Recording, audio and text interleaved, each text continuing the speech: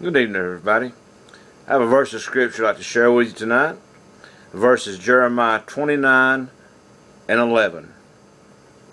For I know the plans that I have for you, declares the Lord. Plans for welfare and not for calamity, and to give you a future and a hope. I feel compelled to share this verse this evening on the internet. I'm a minister of the gospel who has been experiencing a trying time in my walk with God. Yet this verse reminds me that God has positive plans for the lives of His children, whether it be in this life or in the one to come. Paul echoes this sentiment in the book of Philippians, where he says he was torn between two sentiments: to go on and be with the Lord, which is far greater, or to remain in this life and to minister. I don't know where you're at in your walk with God. I've been in a season of discouragement myself, and I need this encouragement from God's Word. This encouragement to know that God has plans for my life, and He has plans for your life. God has positive plans, plans for welfare and not for calamity, to give you a future and a hope. For I know the plans that I have for you, declares the Lord, plans for welfare and not for calamity, to give you a future and a hope. That's Jeremiah 29:11. So if you're in that place of discouragement, maybe you need this verse tonight. First off, for this verse to be a reality in your life, though, there's some conditions that have to be met. God does have plans for people. God loves mankind. It's His will that all men would come to know Him. It's not His will that any should perish on this planet, but that all people would come to repentance. So first off, in order for this scripture to work in your life, is you have to have a relationship with Jesus Christ. You have to believe that Jesus Christ died on the cross for your sins and my sins, and that God raised Him from the dead. Literally raised Him from the dead. And if you believe that in your heart, and you'll confess the Lord Jesus with your mouth, the Bible says you shall be saved. It says, for with the heart man believeth, resulting in righteousness, and with the mouth confession is made, resulting in salvation. If you'll do that, you can have a relationship with God. And this verse applies to you then. Also, in order for this verse to apply to our lives, if you're a believer, we have to trust God. In order for this to apply for this verse to work in our lives, we're going to trust God. And we have to trust God to the place, trust God to the place where we're obedient to Him. We have a trust in God that leads us to obedience to God. A trust that leads us to obey Him. The old hymn says, trust and obey. For there's no other way to be happy in Jesus but to trust and obey. We have to trust and obey God. And when we're trusting God to the point that we're obedient to Him, then this verse applies to our life. God will fulfill His plans in our lives, and when we're willing.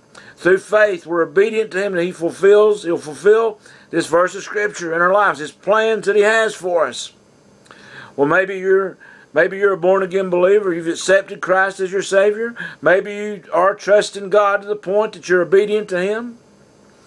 Well then, maybe you're still discouraged. Maybe you're still not seeing stuff happen in your lives like you'd like to. Maybe you're not sensing God working in your lives.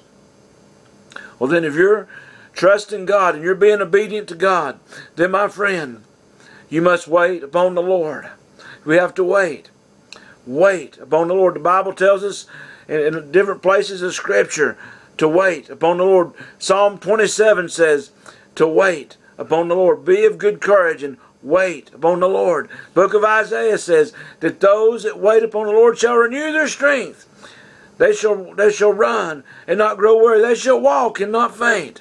They shall mount up with wings as eagles. Now that's not quoted verbatim. I may have missed a few words in that quotation, but you get the general gist of it. That they that wait upon the Lord, that their strength shall be renewed. God will fulfill His word towards His children. And know that He has plans for your life. I want to read this verse again. For I know the plans that I have for you, declares the Lord. Plans for welfare and not for calamity, to give you a future and a hope. Believe that today, my friends, wherever you're at in your walk. I don't know where you're at, but I know I've been in a period of discouragement. I've been in a season of discouragement in my life, and I'm still sensing that discouragement. But this verse is encouraging to me tonight. I hope it's encouraging to you. And if you find this encouraging to you, if this resonates in your heart, if this is spoken to your heart, then leave a comment. Leave a comment on this short video. And if you'd like to contact me, let me know, Brother Paul, we're praying for you, because I'm looking for people to pray with me, people to join in prayer and pray with me and pray for me that I can pray for them. We can pray for each other, and we can encourage each other in this life. So we're looking for prayer partners. We're looking for people that will support us with their prayers, and that we can contact you. You can contact us. You can follow me at Twitter on Twitter at PaulDY43, Twitter.com, or you can reach me at email, PaulDY43@gmail.com. But leave a comment. Leave your email or Twitter in a comment, and I'll try my best to get back with you.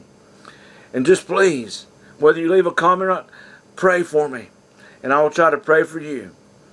God bless you. I'm going to close this out. Close this out with prayer to those that might be listening to this afternoon. Dear Lord Jesus, we thank you for all your blessings. I don't know who will see this video, Lord. I don't know what they're going through, God. But help them, dear God, to look to you, to trust in you, Lord. And to trust you to the point, God, that they obey you, Lord. That they follow you, that they let you be Lord of their lives. We love you and we praise you. In Jesus' name we pray. Amen. My name's Paul Young. I live in the Blue Ridge, Georgia area. God bless you is our prayer. Till next time,